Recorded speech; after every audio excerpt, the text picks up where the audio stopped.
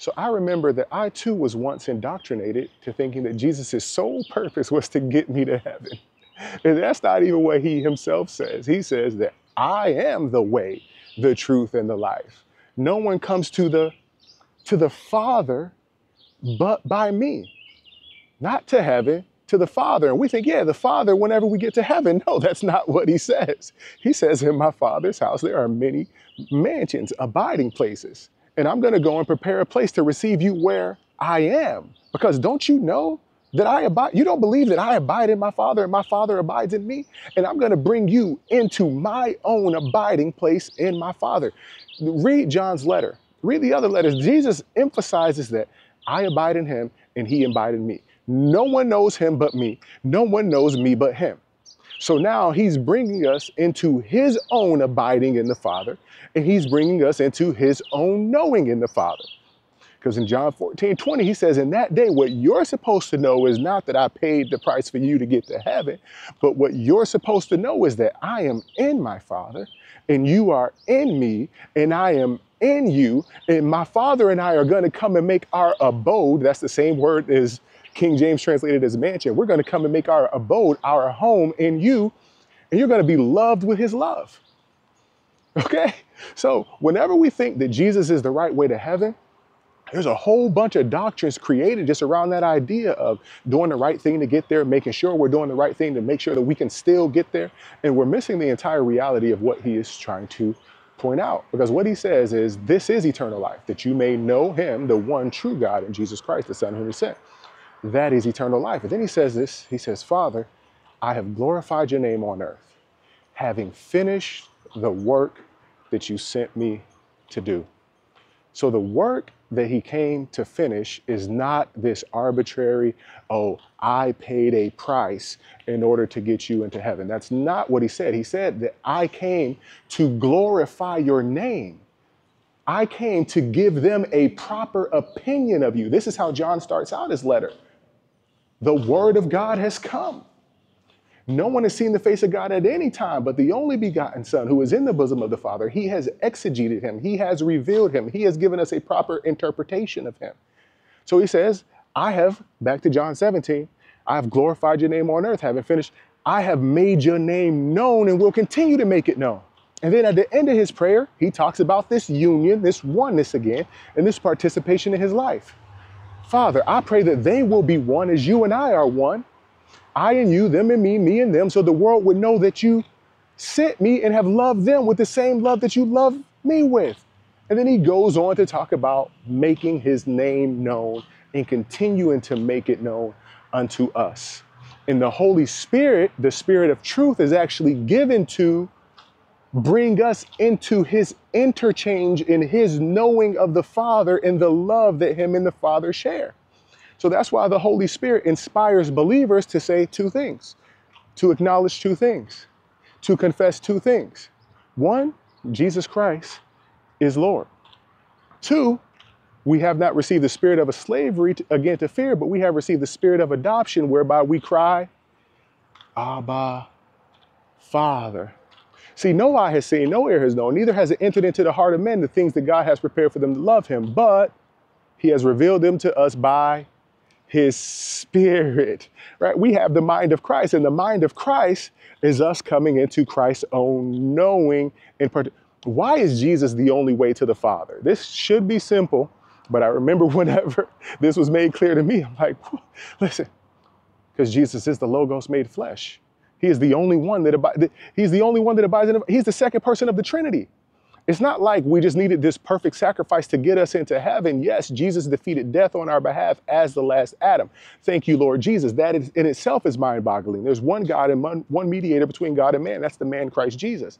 But he's the only one who abides in the Godhead. He's the only one who abides in union with the Father. He is the only one who participates in the life of God in the communion of the Holy Spirit. So therefore, him incarnating and being made flesh, everything he does happens. Do you not know that when Christ died, you died? When Christ was raised, you were raised. When Christ is seated, you are seated. Okay? So when he dies, death can't hold him. He frees us from death as the last Adam.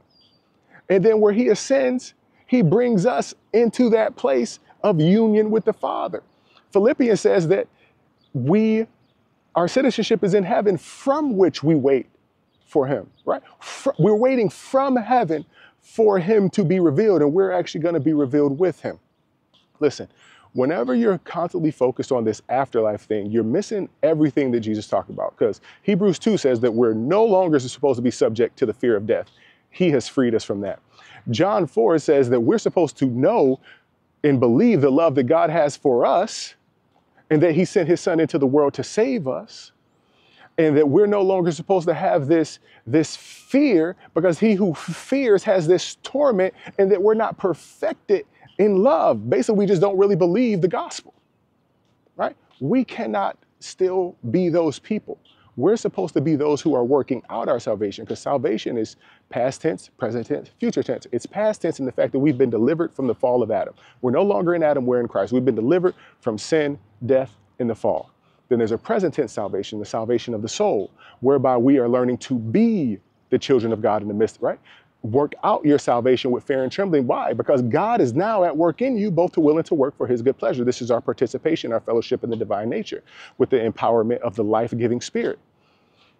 So now that God is at work in us, both to will and to work for his good pleasure, we're learning to be the children of God in the midst of a crooked and perverse generation that has not awakened to this truth that God is their Father. They have not received what Christ has come to make known. They have not accepted the truth that the gospel proclaims about them.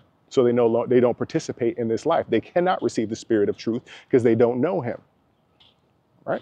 So now that is working out our salvation. That is a present tense. Then there's a future salvation to where we get new incorruptible bodies. But remember, it says that sin, since you died with him, were raised with him, and now abide with him, sin should no longer reign